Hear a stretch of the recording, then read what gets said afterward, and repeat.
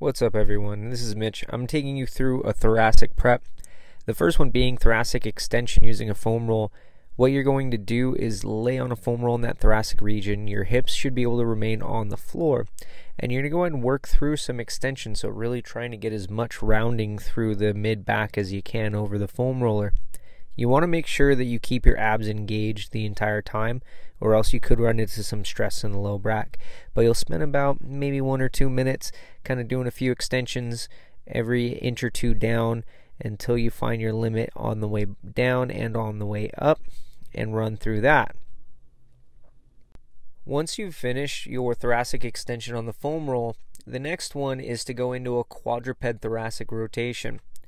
We're going to get into a position on our hands or knees, or what we'd call quadruped. We're going to take one arm and reach it through underneath the armpit as far as you can until you can lay your shoulder flat on the floor.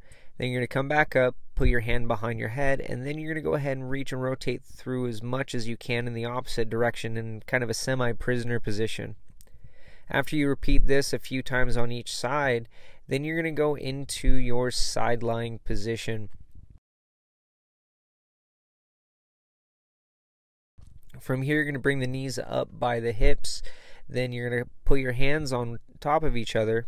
From here, you're going to rotate and open up, looking as you're reaching, trying to get a straight line all the way across, hand to hand, all the way across the shoulders in contact with the floor. Then you're going to go ahead and bring it back and repeat. After you do this a few times, you'll go ahead and do it on the opposite side, and you should be pretty much ready for any type of lower body lifts, from power cleans to front squats and stuff like that, without too much postural inhibition. Hope you guys like the video. Make sure you click like, subscribe, all that jazz, and continue to watch what we have coming out for all of my athletes.